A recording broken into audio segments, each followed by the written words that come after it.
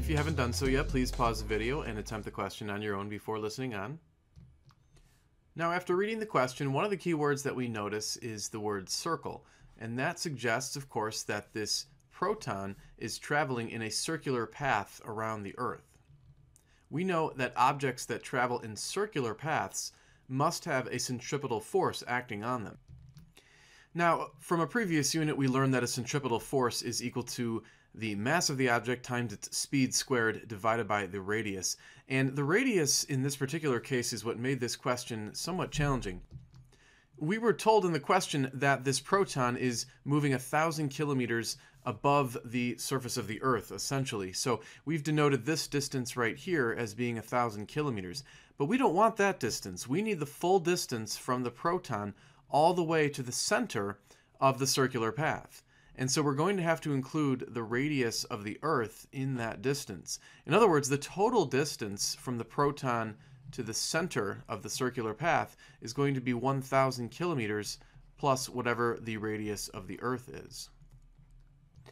Now, in our textbook, if we look up the radius of the Earth, we're going to see that it's approximately 6.38 times 10 to the 6th meters. 1,000 kilometers is the same thing as 1,000 times 10 to the 3rd meters. So if we add those two together, we should get 7.38 times 10 to the 6th meters. That's the total radius that we're going to be plugging into the formula.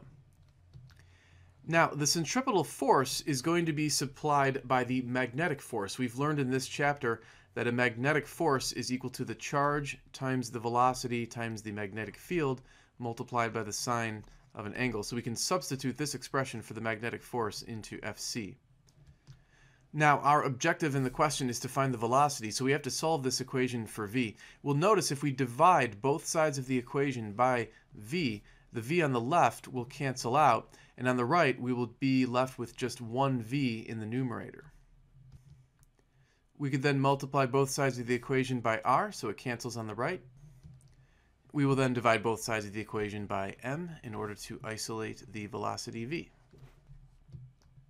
Now we are ready to plug in the known values. We've already determined the value for r. Q would be the charge on a proton, which is that standard value of 1.6 times 10 to the minus 19th coulombs.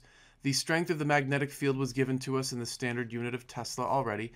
As for the angle, we're going to see that it's 90 degrees. We've shown the velocity of the proton to the west. The question states that the magnetic field points in the northerly direction. We can see, therefore, that the angle between the magnetic field and the velocity is indeed 90 degrees. And then m is the mass of the proton, which you can look up in your textbook. That should be 1.67 times 10 to the minus 27 kilograms. And when we compute this on our calculators, we get a value approximately equal to 2.83 times 10 to the power of 7 meters per second as the final magnitude of the velocity. Now, since this is velocity, we must also include a direction. Well, we've sort of assumed that the velocity was pointing to the west, and that indeed turns out to be the correct answer, but we have to figure out how we actually know that it's pointing to the west. Well, as the proton moves in this circular path around the Earth, we know that the centripetal force has to point downward towards the center of the Earth, so we can label a vector with Fc. Now, we know from the right-hand rule that if we lay our hand flat out, our thumb would point in the direction of the velocity, our fingers would point in the direction of the magnetic field, and then our palm, which in this picture would be sort of right here, would be pointing in the direction of the magnetic force. Well, we want the magnetic force to be downward. The magnetic field was stated to be in the northward direction, so our thumb would necessarily be projecting to the leftward or west direction. And that is indeed how we know that the direction is west. Thanks for taking the time to watch the video. If you liked it, please subscribe to the channel so you could stay tuned for additional videos. Also, you are welcome to send in your own question to the email address shown on the screen.